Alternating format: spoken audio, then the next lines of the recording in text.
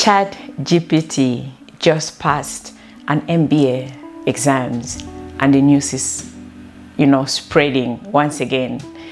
So basically ChatGPT has been making headlines since its release, and it's adding more things to the capabilities or the things that it's capable of doing. So ChatGPT just passed an exams, and this is like, wow.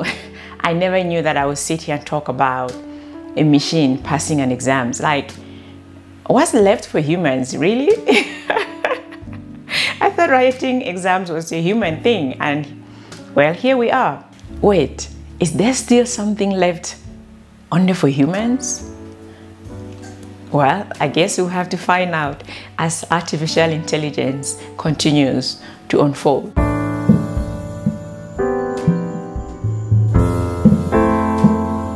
Hello everyone, and welcome to another video.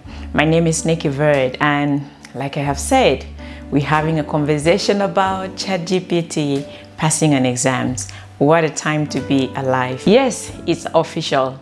ChatGPT, the OpenAI chatbot that is taking the world by storm, has done the impossible and has passed an MBA exams with flying colors. Yes, you heard me right. This chatbot that is has officially outsmarted humans in so many things, also sat for an exams and did great, actually. ChatGPT has been making headlines ever since it was released to the public. And ChatGPT is capable of doing so many things, from composing poems, writing stories, breaking down complex scientific concepts, and even creating malware. That's like the dark side of it, but the list is endless. We already know that ChatGPT can write business plans that would make Warren Buffett jealous, and can write codes that will leave some programmers, feeling speechless. We already knew that. And students have been using the chatbot to complete assignments, even though there are talks that they don't want it in school. But it also turns out that ChatGPT can write exams and pass. This is a sure sign of the potential of AI. And a warning of what's to come. Like I asked earlier, what's left for humans? Is there something still left just for humans? How did it actually happen in regards to ChatGPT passing an MBA?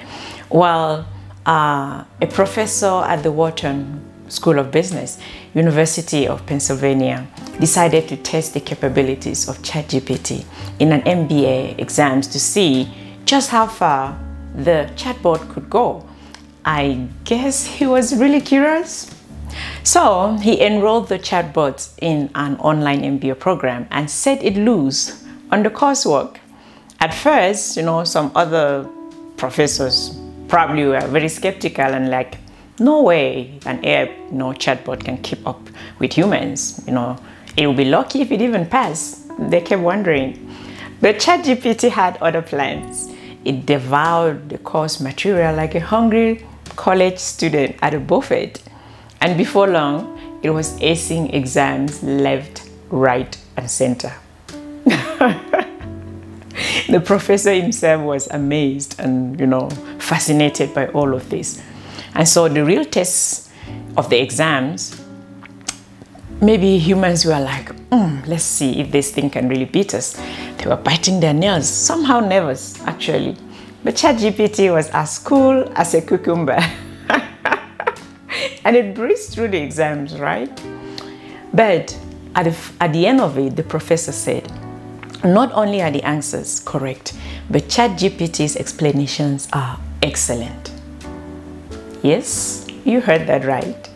So ChatGPT basically impressed the professor with its advanced knowledge and insights. However, ChatGPT has a weakness that many of us may relate to, and that is mathematics. ChatGPT is horrible at maths, according to this professor.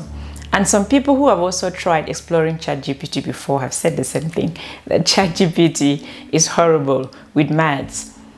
And considering how many people in the world still struggle with maths, including myself, maybe we need to extend some grace to ChatGPT. I struggle with maths, so I guess I will let that one slide because there are other areas that ChatGPT is brilliant at, and we can all attest to that. Hence the reason why it is so popular and the reason why it has the fastest rate of adoption in the history of technology. So we can let the math things slide, right? Mathematics is a struggle for a lot of people. What do we expect from a machine? Perfection? Nope. We all know that ChatGPT is still in its infancy, and the present version of it is not capable of mathematics and handling more advanced process analysis questions. And even when they are based on, fairly standard templates, there are certain things that ChatGPT is just not capable of at this moment. However, this is just a start. The platform will improve further, massively so, I believe. So, taking everything into consideration, the university professor concluded that ChatGPT is remarkably good at modifying its answers in responses to human hints, right? So, in other words, in the instances where it initially failed to match the problem with the right solution or the right method, ChatGPT is able to self-correct after receiving an appropriate hint from a human expert. More like when you ask the question and it's not able to give you the right answer, and then you rephrase it or you give it a better prompt, then it gives you a better answer, a more accurate answer. So it's learning as it goes, which is actually fascinating when you think about it. And if you've used ChatGPT, you know how accurate this is. When you keep trying to get a particular response from it and it's failing, and then you rephrase it and then it gives you more of exactly what you were looking for. And so, considering this performance, the professor at the university said that ChatGPT would have received a B grade on their MBA exams, which is a pass. It's not the best, but it's the pass. But in my brain, ChatGPT graduated at the top of its class and was awarded an MBA with honors.